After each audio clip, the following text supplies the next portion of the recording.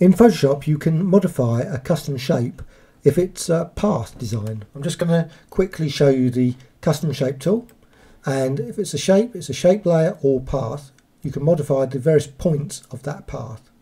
So just going to create a custom shape design. I'm going to select this one. This is a graphicextras.com design, but you can of course use any of these designs here. This is in CS5, CS4, etc.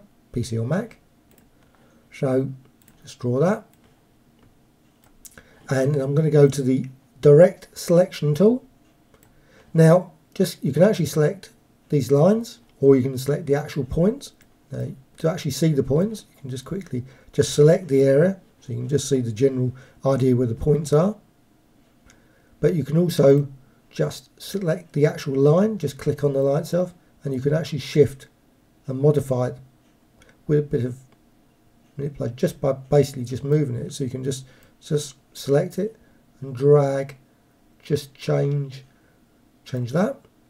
Also you can select the actual point, just change that, select these,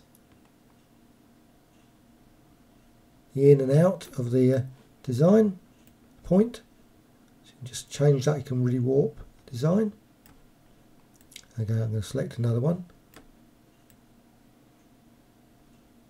drag that out. Now if you hold the shift down, the shift key, you will restrict the to 45 or 90, so as you can see that it can be set 45, 90, 0. So you can do that, modify that.